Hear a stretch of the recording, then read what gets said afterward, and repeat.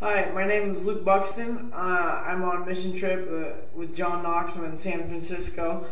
And probably the most interesting thing that happened so far is I talked to this homeless guy sitting up on the side of the building. And I didn't really want to talk to him at first. I was a little bit distracted talking to Steven, and then we walked past him, and he was like, "Do you want to go back?" And I was like, nah, and then we kept walking, but then as we got farther and farther, I was like, yeah, we need to go back. So I went back, and me and Steven, I said, "Hello, sir, how's your day?" And he was like, "Oh, I'm good," and stuff, and he was eating. I was like, "Do you want anything to eat or anything?" And he's like, "No, I just ate." It's like, "Anything you need?" And he's like, "No." So we just talked to him, asked him some questions about the city. He's been in the city for like 40 years. His name's Yuri, and he's college educated, but he lost his job and his house because of drugs. It's kind of sad, but I mean, he seemed like a nice guy, and he was pretty smart. He was like reading books, and he likes like Tom Clancy novels and stuff like that.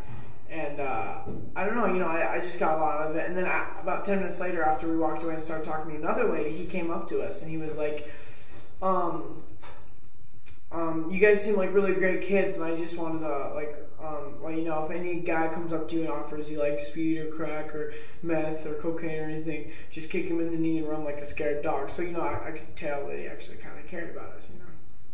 Hi, my name is Phoebe Fisher, and I'm on the mission trip with John Knox. We're in San Francisco. The most interesting thing I have to say about it is the Korean church we went to today, and I was working with a group of kids from ages 9 to 10. First time I walked into the room with a bunch of kids, they were jumping on the piano, and they were just yelling and screaming, and they were just saying random things, a couple bad things. And so I introduced myself, and they didn't really say anything to me.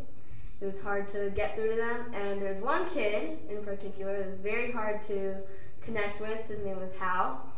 He just didn't like me at all. He didn't like me. I would try and do some things with him, like, "Hey, let's play thumb war or something. Let's play some football." He wouldn't want to do anything. He always said, "I don't like you, go away. You're ugly, I don't like you, you're weird." So it always kind of shot me down. And Jeff, he talked about hope this morning. And I was just thinking, if we're going to talk about hope, I should just carry it out throughout the day, even though it's really hard with these kids that just run and scream. It's making my head throb, but I can get through it. So I just kept on trying and trying. And sometimes I could see a little smile on his face that he liked me giving him attention. So yeah, that's what's so great about it. Hey, it's Jack, and I'm in San Francisco, and dang it, Dave! Alright, so we're on a mission trip, and one of the coolest things we've done so far is we went out and I talked to this homeless guy, and his name was Kenny G, and he was a pretty cool guy.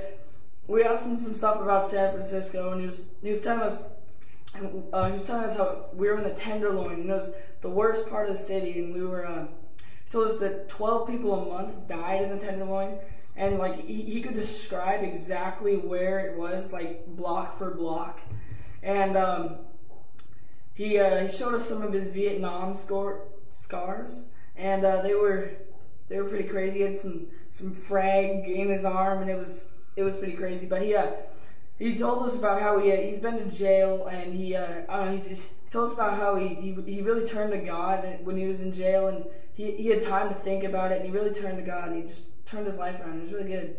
And thanks. Bye. Hey, I'm Savannah. I'm with John Knox on a mission trip in San Francisco. The most interesting thing that happened to me, at least today, was when we were at the Korean church. There was this little girl there, the only girl in our 7 to 8 year old group, and she was very able to talk to the older kids because she was very sad almost the way that she was the only girl, and she was the only one that was able to talk to the volunteers that came there. She made me 4 bracelets, so I'm gonna keep those forever. She was just really sweet, and I could tell that she needed someone else there because all the boys were fighting and punching each other, and it was kind of crazy. But I just felt like it was nice that I was able to be there for her, and I talked to her the whole day. We ran down the hills together. we roller skated together. It was just cool. She just made my day pretty happy.